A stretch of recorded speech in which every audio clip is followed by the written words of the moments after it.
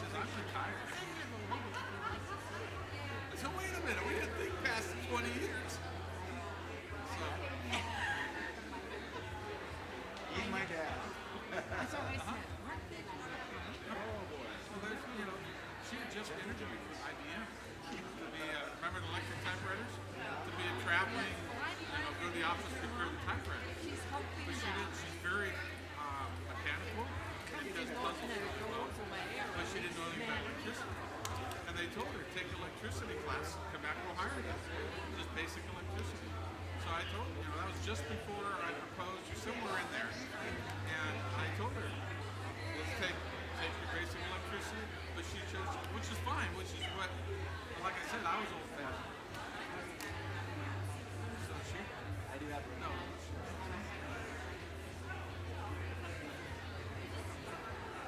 Oh my goodness. Yes. Yes. Yes.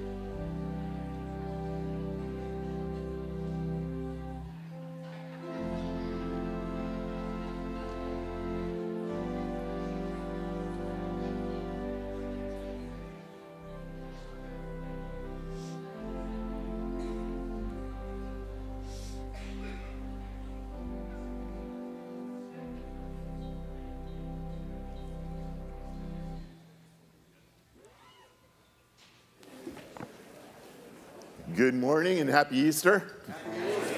We're glad that you're here with us this morning. You picked the perfect day to be here and to be able to celebrate. You know, we do this worship on Sunday, and the Christian church has worshiped on Sunday for now millennia. And here's why. Because Sunday is Resurrection Day. We talk about the Sabbath, but yesterday was the Sabbath. It says in Scripture that on the first day of the week, they went to the tomb and Jesus was raised from the dead. So every Sunday is Resurrection Day, and this is Resurrection Sunday. So you picked the perfect time to be here and to be able to worship. So let's stand together, join our voices, join our hearts as we worship our risen Savior.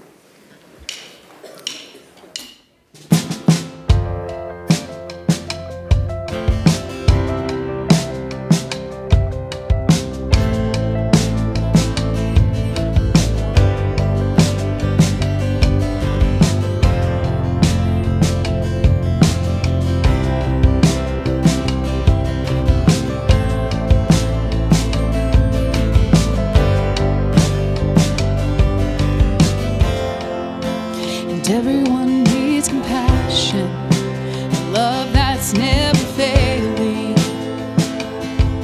Let mercy fall on me. And everyone needs forgiveness, the kindness of a Savior, the hope of nations.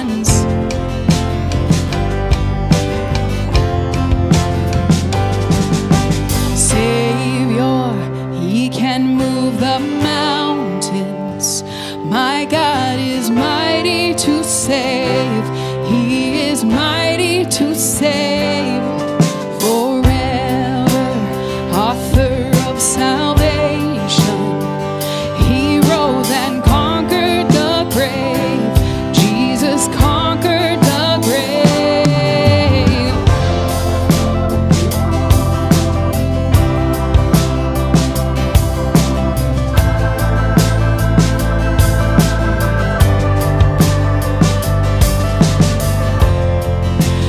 Take me out.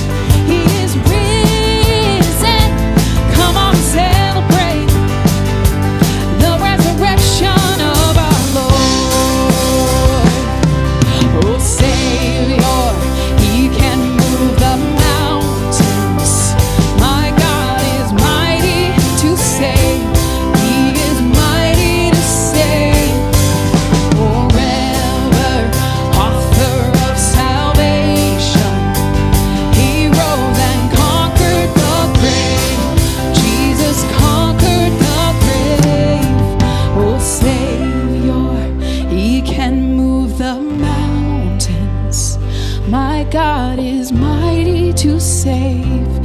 He is mighty to save. Forever, author of salvation.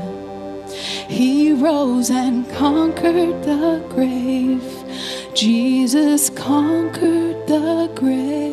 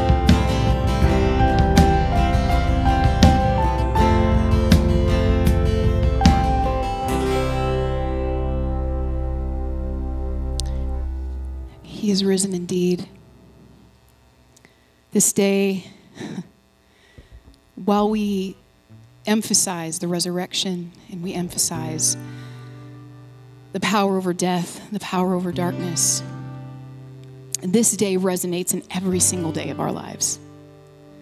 We would not be able to live victoriously each and every single day if not for this day. So as we celebrate Easter, as we continue to worship him, may your thankfulness of his sacrifice continue to ring through every single day this week and the next week and the next week, because he is risen.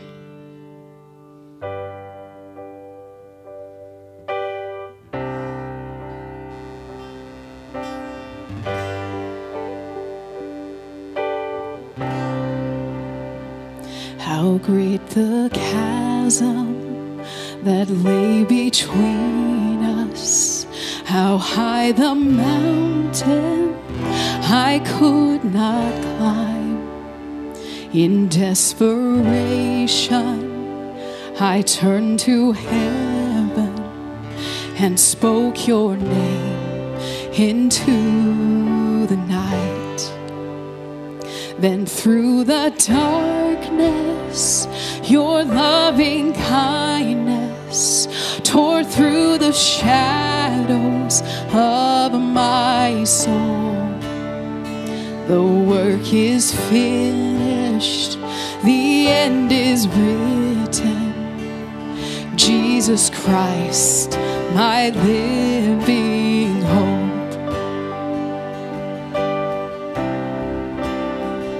Who could imagine so great a mercy? What heart could fathom such boundless grace? The God of ages stepped down from glory to wear my sin and bear my shame. The cross has spoken, I am forgiven. The King of Kings calls me his own. Beautiful Savior, I'm yours forever. Jesus Christ, my living hope. And hallelujah, praise the one who set me free. Hallelujah, death has lost its grip on me. You have broken every chain. There's salvation in your name, Jesus Christ, my living hope. And hallelujah, praise the one who set me free. Hallelujah, death has lost its grip on me. You have broken every chain. There's salvation in your name, Jesus Christ, my living hope. Then came the morning that sealed the promise. Your buried body began to breathe.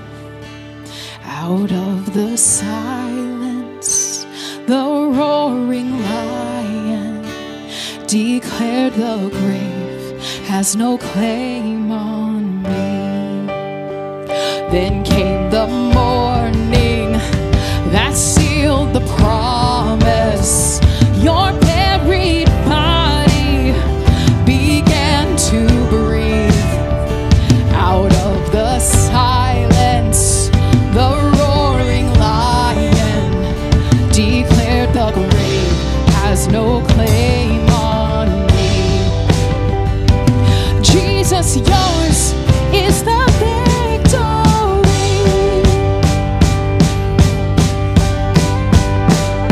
And hallelujah,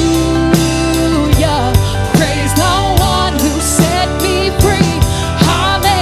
Hallelujah, death has lost its grip on me.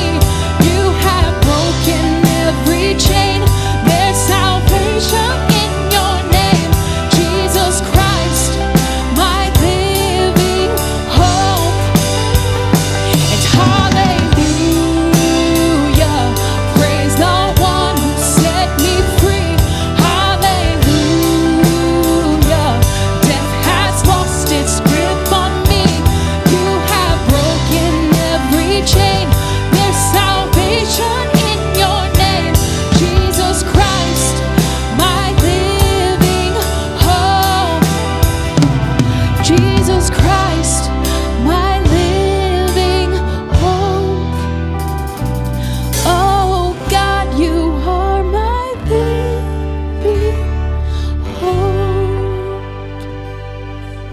day.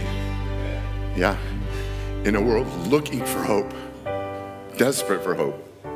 Today is the day of hope. Today is the day that all the great reversals happen. Death has lost its grip, has no threat over us. Sin no longer has a claim on us. He's broken every chain. Our hope is in Jesus Christ. Amen. So there are a lot of people in here, so you have a lot of work ahead of you because we're greeting right now. And if you're an introvert, I just apologize beforehand. So I know this drives you nuts, but we want to shake your hand. And I want to offer you the chance to, here's what you could say. For centuries on Resurrection Day, Christians have said, Christ is risen, and the response is, he is risen indeed. So if you can't think of anything else to say, you can say to somebody, Christ is risen, and then they'll know what to say back to you. Let's turn and greet people. But before you do that, I just want to say I'm so sorry, ladies, for the bathroom mess. It was not our will, but God's. So this bathroom that's out of commission is like not useful, and I'm so sorry. But there's 2 bathrooms right around this corner. So if you sneak off, yes, we'll know where you're going, but that's where you can go. Now you can greet each other, please.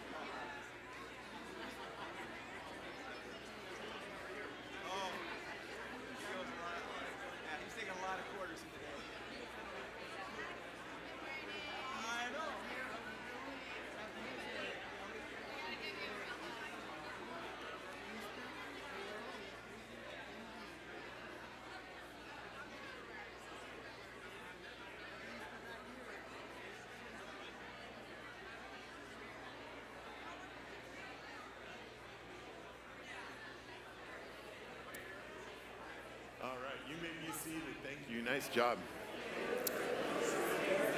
Good job, everybody.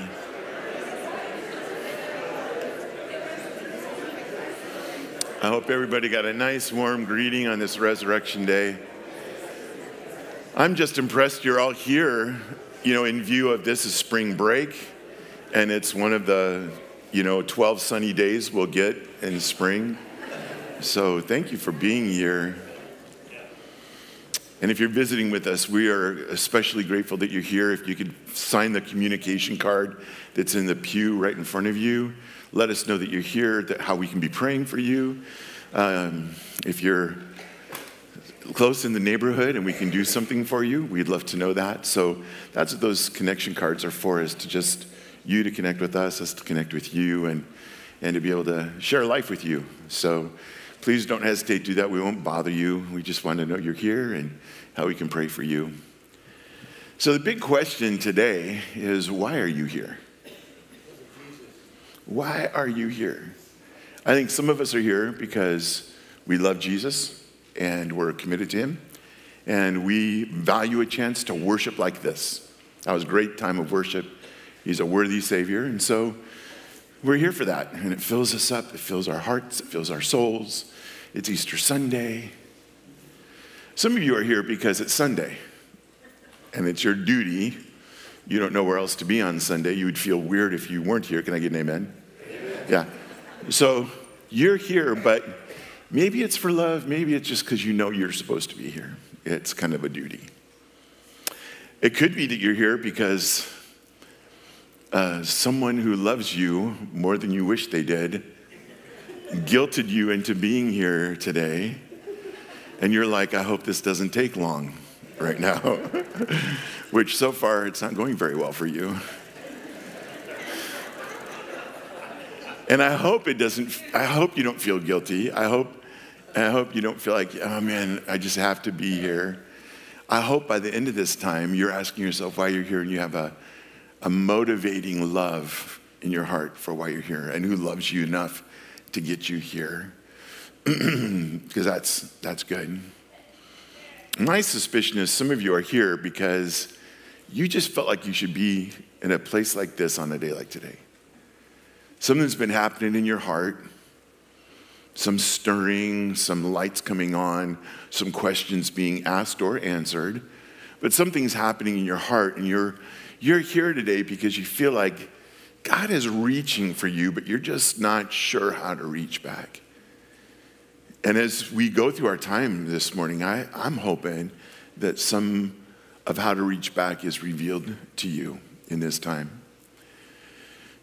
You know, there's a story that goes with today, and it's told through the eyes of three women in every gospel. Every gospel, there are these three women who come to the tomb site on Sunday morning, first day of the week, after Passover is finished and the night of Sabbath is ended into the day. And it's their first chance to come and see the grave. It's their first chance to get there. And these three women have stories. They don't just show up here in Scripture. They're not three strangers. But I want to take just a few minutes this morning and look at why each of them were there. Why did they show up? Why did they come? What was important to them about being there? And what can we kind of learn from their lives and their lessons? Maybe answering the question a little bit for us why we showed up today. So here's how the story goes.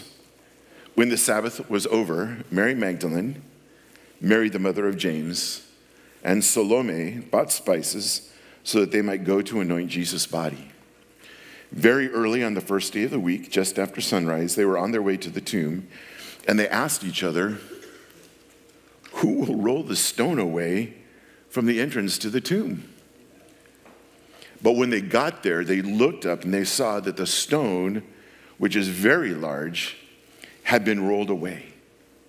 And as they entered the tomb, they saw a young man dressed in a white robe sitting on the right side, and they were alarmed. You would be too. And as angels are prone to do, he says, "Don't be alarmed. I'm an angel." Don't be alarmed. Don't be afraid. Don't be terrified. You are looking for Jesus the Nazarene who was crucified.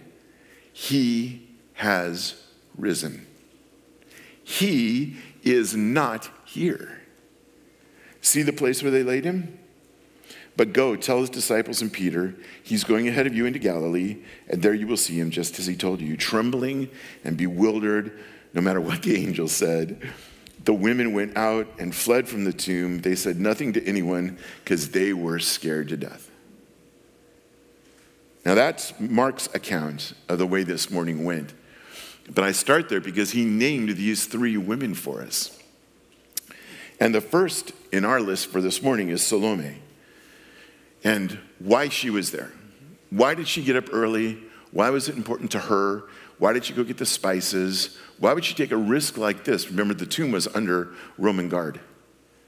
Why would she take a risk like this and go early in the morning to do something that they didn't have time to do on Friday night? There wasn't time before the sun set to properly prepare Jesus' body for burial. And so they're back here on Sunday morning trying to take care of it. Well, we meet her family early in Jesus' career. In fact, after he had relocated from Nazareth, where he grew up, and he came out to the Galilee, and that's what they call a region around the Sea of Galilee, we meet John and James and Zebedee and Salome. And here's the passage. Going on from there, where Jesus is recruiting, he saw two other brothers, because he just recruited Peter and his brother. Two other brothers, James, the son of Zebedee, and his brother John. And they were in a boat with their father, Zebedee, preparing for their nets. And Jesus called them, and immediately they left their boat and their father and followed him. So these are some of the very first followers of Jesus. They've left everything to go with him. And they followed Jesus. And as we read through the Gospels, they become some of his very, very closest friends. Jesus had an inner circle of James and John, these two brothers, and Peter. And this little threesome, this little trio was with him at the very most important parts and moments of Jesus' life. But it wasn't just these two, it was their families. So it wasn't just the sons. We read a little further in Mark 15. Some women were watching from a distance, and this is they're watching the crucifixion from a distance, partly because of the crowd, partly because it's dangerous, partly because it's super gross. And just horrifyingly gross. And so they're watching from a distance, probably through the fingers in front of their faces. Some women were watching from a distance. Among them were Mary Magdalene, Mary, the mother of James the Younger, and Salome. In Galilee, these women had followed Jesus and cared for his needs, and many other women who had come up with him to Jerusalem were there also in this group of women watching from a distance. The reason Salome is there is Jesus had changed the lives of her boys. She had watched them turn from rough, gruff fishermen into real men, secure, solid in who they were, following this teacher who was teaching them the ways of wisdom, the ways to live life out of love and grace and mercy and rightness. I mean, that's every mother's prayer, right? That their children will grow up and be happy and be fulfilled and be good people, learn to love, learn generosity. What better teacher could Salome's two sons, which were nicknamed Sons of Thunder? I don't know what that means, but it doesn't sound good. It sounds like a frat room or something, but that these two boys grew up under Jesus' teaching. In fact, they were so changed that she dared something greatly for them. In our next passage, here's the surprise. The mother of Zebedee's sons came to Jesus with her sons and kneeling down asked a favor from him. What is it you want, he asked. She said, grant that one of these two sons of mine may sit on your right and the other at your left in your kingdom. Oh, this is a big ask. And Jesus says, you don't know what you're asking. Can you drink the cup I'm going to drink? We can, all three of them answered. And Jesus said, you will indeed drink from my cup, but to sit at my right hand or left is not for me to grant. These places belong to those for whom they have been prepared by my Father. In other words, Jesus is not making the sitting arrangement. God the Father is making the arrangement. And it's something Jesus cannot give them. But it's so beautiful that he affirms for them, you are living this Jesus life with me, and you are drinking the cup.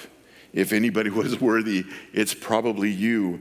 I'm just not in charge of seating. Many of us have seen our loved ones changed by Jesus. People that we've prayed for and cared for. And maybe just like Salome went to the tomb on resurrection morning because of everything Jesus had done for her sons and her family and for her own life, she was there out of that kind of love and devotion. She was not expecting a miracle on resurrection morning. Her life was changed completely. It was already miraculous. And then she comes and finds the miracle of resurrection. The other woman who went was Mary, mother of James the Lesser, or the Little, or the Not So Great, which is a terrible name. Hey, not so great, get over here, But there's a reason that he's named this, and I'll give you a little backstory here. So this Mary is actually Mary, the mother of Jesus' sister. You're like, wait, what? Why are they both named Mary? Well, it was a very common Jewish name. And it was probably in a line of names. Each woman was given not just a name, but several names. And it's derived from Moses' wonderful sister Miriam, who sang the great praise of God when they were saved from the Egyptian army following them through the Red Sea thousands of years before this. So it's one of those beautiful names that was just carried forward.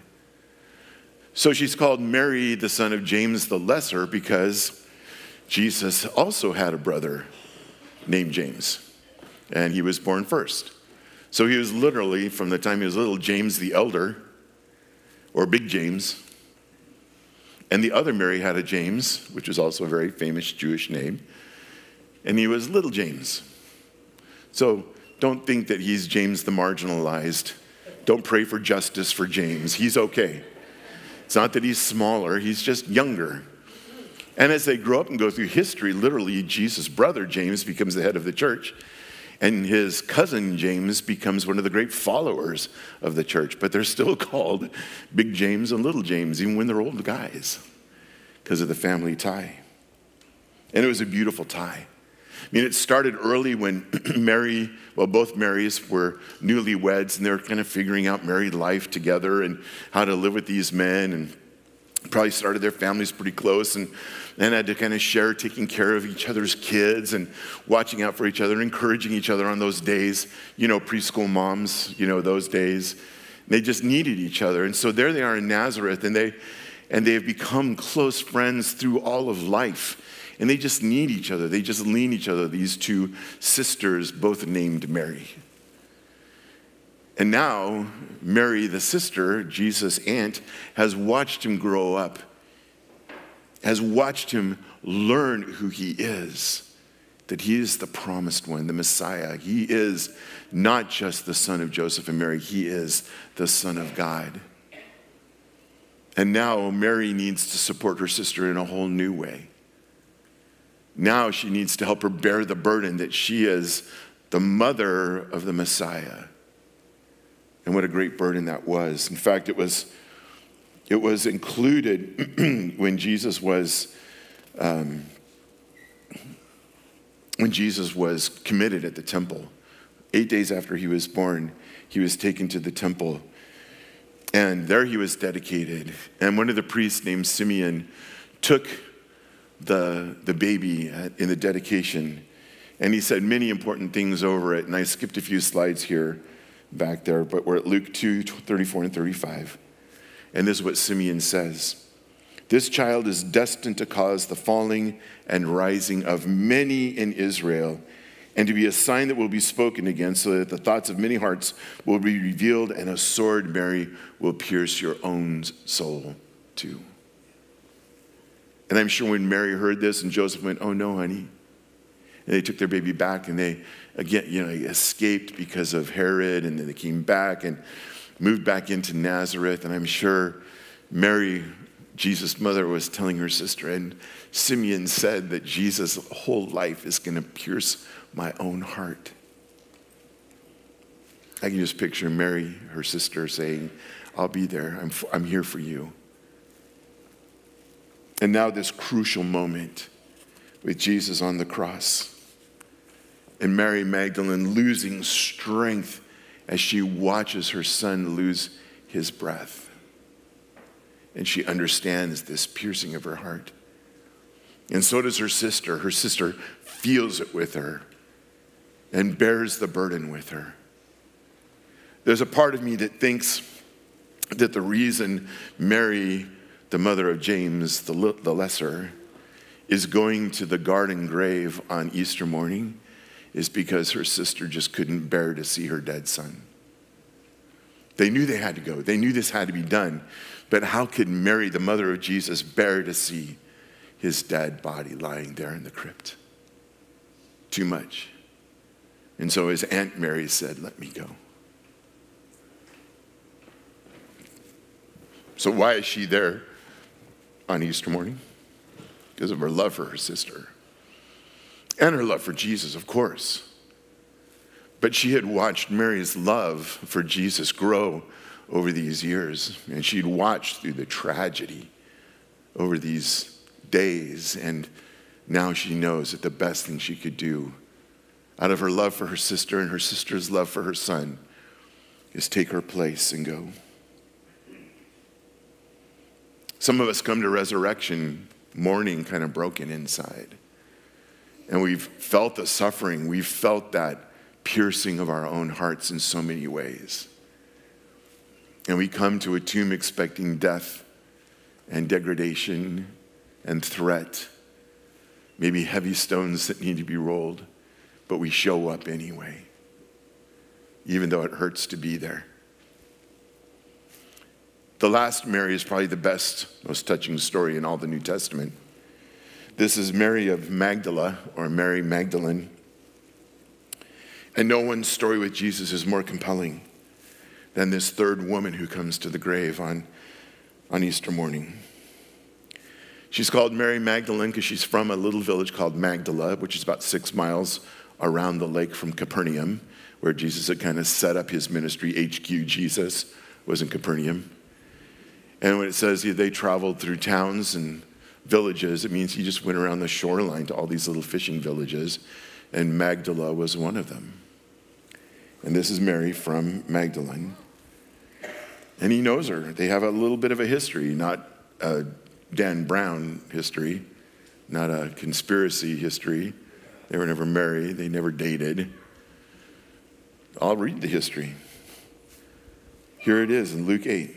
After this, Jesus traveled from town to town and village to village, proclaiming the good news of the kingdom of God. The 12 were with him, and also some women who had been cured of evil spirits and diseases. Mary, called Magdalene, from whom 7 demons had come out. Joanna, the wife of Chuza, the manager of Herod's household, was there. Susanna, and many others. These women were helping to support them out of their means. That's how Jesus met Mary. She came to him oppressed, suffering, terrorized. And he released her from it out of love and grace and mercy. By his divine power, she was healed and became a follower of Jesus like so many others. And I love that Luke mentions that there are a lot of women. We just don't name them. He didn't even name the 12. He just said the 12, the famous 12. He didn't name the 30. You know, who cooks for 12 men? 30 women. You know, they're following Jesus around, but they need help everywhere. I mean, somebody's got to ask for directions and, you know. So these women like, if we leave them alone, this is never going to work. We have to go with them and take care of them. But these women were as committed and grateful and devoted as any of the 12 men. They're such an important part of Jesus' story that this last part of his story is told through the eyes of these 3 women and their experience.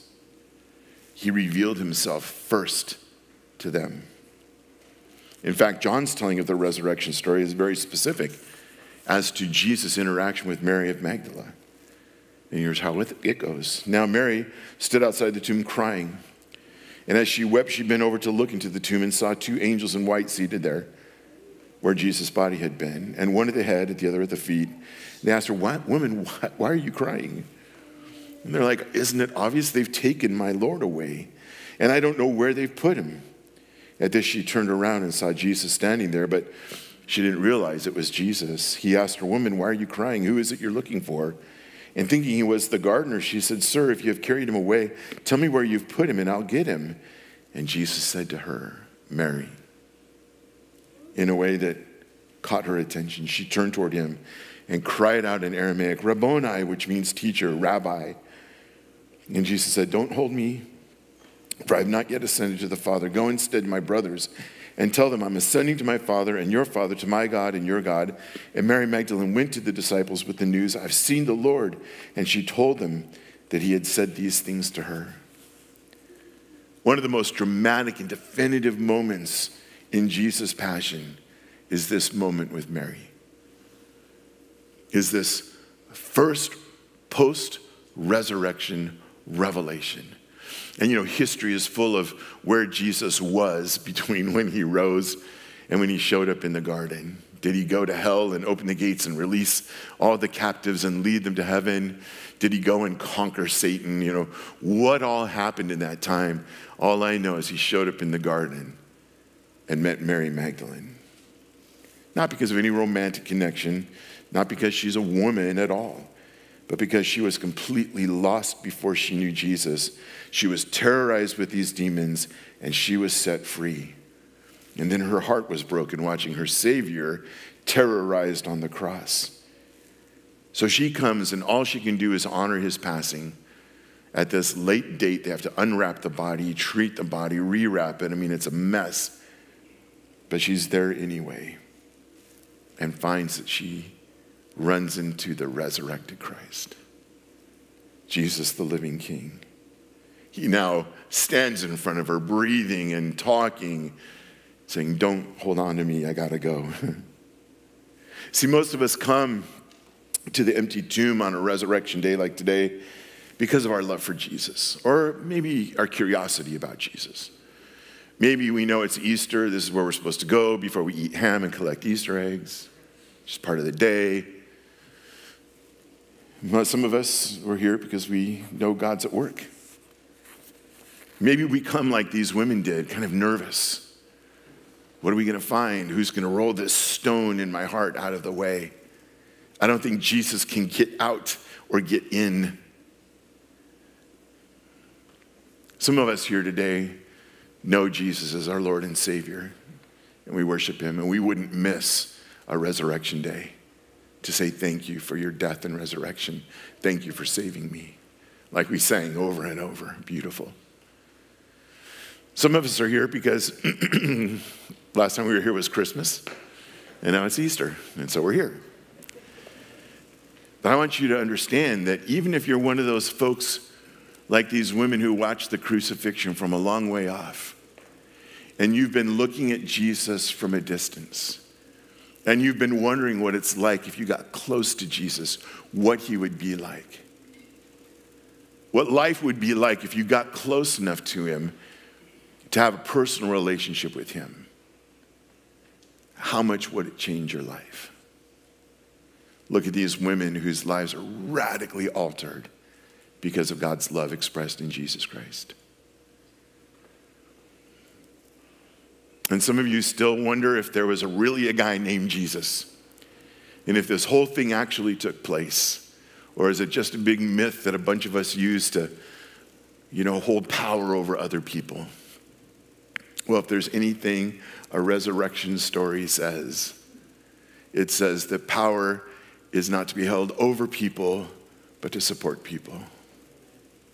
Look what Jesus did when he came. He didn't come pounding out and break the stone and make a big splash and kill all the Roman soldiers and come running into the temple and said, I told you I was a son of God. He just quietly let 3 women know that he wasn't dead anymore. Massive power. Guided by love and humility. Resurrection power aimed at forgiving broken hearts. Life, true life that is life. He's the life giver to people who are surrounded by death and are looking for life. Remember what the angel said? Why are you looking for the living among the dead? He is not here. He's risen. At the close of our time today, we're going to have a baptism. And that baptism is something people have been doing in following Jesus Christ literally for millennia. And it is a sign, it's a beautiful sign that God has given to us, the church, to make our public confession that we're followers of Jesus.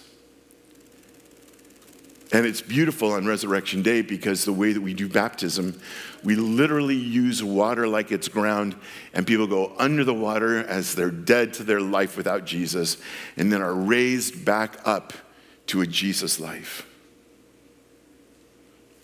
So if you're here today and God's been working in your life, and you know he's been working in your life, and this is exactly where you needed to be, and this is exactly what you needed to hear, Jesus is calling for you. He died for you. More importantly, he raised for you. And now he's calling you to himself. That great power is not something he wants to use to subjugate you. He wants to lift you up. He wants to offer you transformation. Life instead of death. Joy instead of sadness. Hope instead of fear. That's the Jesus we recognize today. So we're going to have a little more time of worship, and a couple other things are going to happen. But you're not leaving out these doors. I don't care where you parked. All 400 of us are going to fit in the lobby. So you're going to go out this way, or you can go out this way. And we're going to surround that baptismal font. And if God is calling you today, and you want to heed his voice today, you could be baptized in the name of Jesus Christ today. I'll already be wet. So you can just come into the pool with me. Let's pray. On the first day of the week, very early in the morning, The women took the spices they had prepared and went to the tomb. They found the stone rolled away from the tomb, but when they entered, they did not find the body of the Lord Jesus. While they were wondering about this, suddenly 2 men in clothes that gleamed like lightning stood beside them. In their fright, the women bowed down with their faces to the ground. But the men said to them, "Why do you look for the living among the dead? He is not here. He has risen. Remember how he told you while he was still with you in Galilee, the Son of Man must be delivered over to the hands of sinners, be crucified, and on the third day be raised again." And then they remembered his words. Lord, we remember your words today.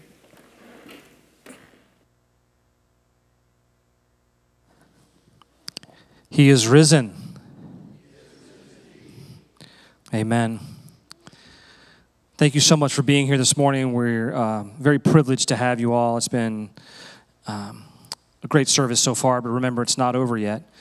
Our ushers are going to get ready. We're going to move into a time of offering. And one thing I was noticing as I made those slides this week. They look great, didn't they? But one thing I noticed is that what has Jesus done for me could be a question, or what Jesus has done for me can be an answer. So as we leave this morning, maybe you can live in both spots. Did you know that? It's good to remind yourself, Lord, what have you done for me? Not what have you done for me lately. That's kind of how we live our lives a lot of times. And allow that to just permeate your life, permeate your soul, permeate who you are, and say, this is what I know he's done for me. So let's enjoy that this morning. One of the other things that we get to do is we get to pray for our missionaries every week that we support. In the bulletin, it has a little blurb about the Schindlers. You can read that. They serve with Cru in the Northwest region. So read about them. Take the bulletin home and pray for them this week. They would probably love that. And I'm sure they could even feel your prayers as you do that. And then also another thing we'd like to do is highlight one of our ministries here. And how many of you had coffee this morning? All right, well, thank the cafe for being caffeinated. Amen. Yeah. It makes life it's easier to connect, I think, when we're caffeinated. Amen. It's easier to connect and just have conversation. And it's not just about the coffee. It's about the environment that it creates. And we want to create a place where you feel welcome, you feel at home, where you can have conversation. And so thank you, cafe team, hospitality team, period, people at the doors greeting. But thank you, cafe team, for providing for that every week. So we're going to pray for Diane and Doug Schindler, and we're going to pray for the cafe team this morning. And then during the song, we'll pass the offering plate. The other thing also, if you're here, there's a connection card in front. If you are a guest, we'd love for you to fill that out. We won't harass you. If you're a Mountain Park person, just remember you can put testimonies and prayer requests on there. And if you're a guest, you can put both on there as well. There's no limit to what you can put on the connection card. Just put that on there, and you can either drop that in the plate or leave that on your chair when you leave. So let's pray. Jesus Christ, we just thank you that you came across all worlds to rescue us, that you saw humanity suffering under the weight of sin, that you saw us in danger of lapsing into nothingness, and your creation was spoiled and marred and ruined, and you came to save us and give us life. You came to do that which we could not do on our own, not out of anger, not out of any kind of rage, but out of love. You came to rescue us, to restore us to relationship with you. There's nothing to fear. There's no longer fear that the enemy has been eradicated. Any lie of distance and delay that you're far off, that's all eradicated on the cross. That you have come near, you are God with us, you are closer than the air we breathe and nearer than our skin, and we thank you for that this morning. We thank you for the Schindlers, Lord. Bless their ministry, bless their life this Resurrection Sunday. I thank you for our wonderful, holy coffee makers for us, our hospitality team, our cafe team that makes coffee for us every week. Bless them, bless their hands, and bless this offering. In the name of Jesus we pray. Amen.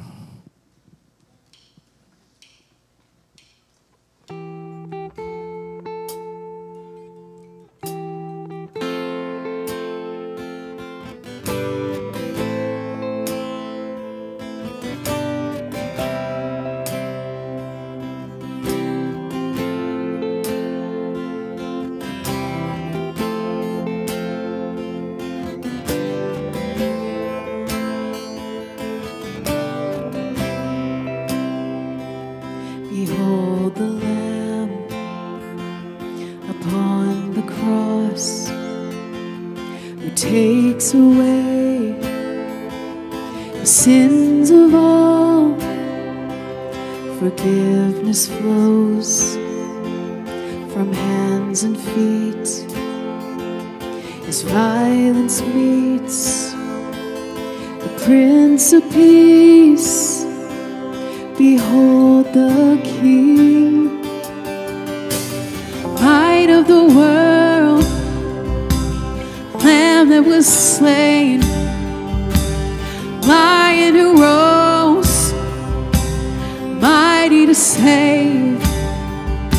The fullness of God won't be kept in a grave. Darkness, your hour is over. Behold, the love is dying clear. Behold the grace of Calvary, that rugged cross soon to be the emblem of a risen King. Behold the King,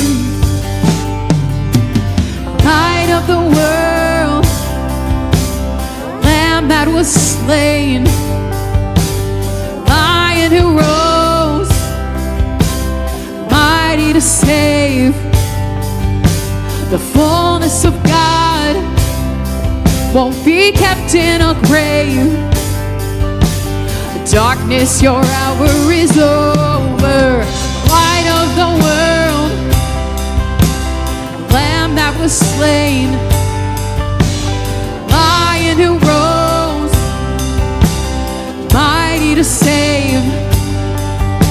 The fullness of God won't be kept in a grave. Darkness, your hour is over.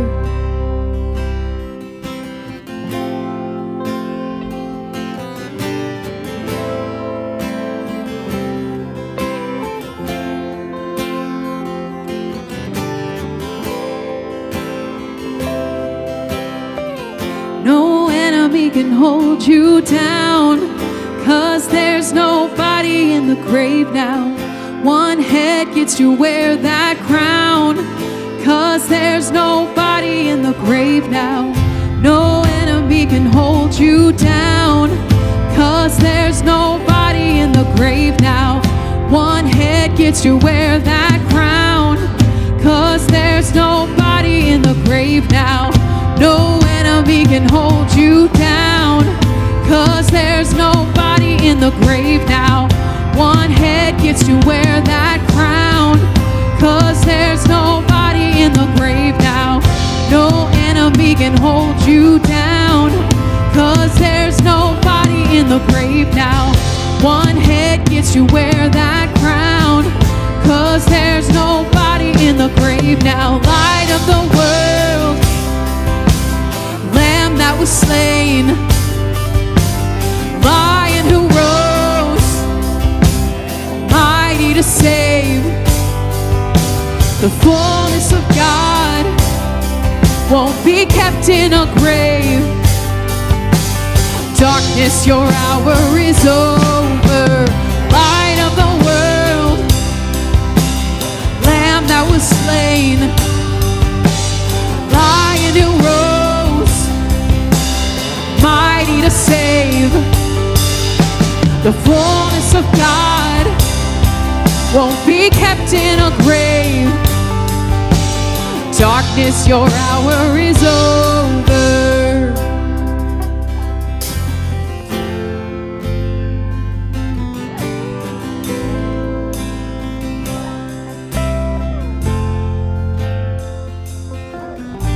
Why don't you stand with me?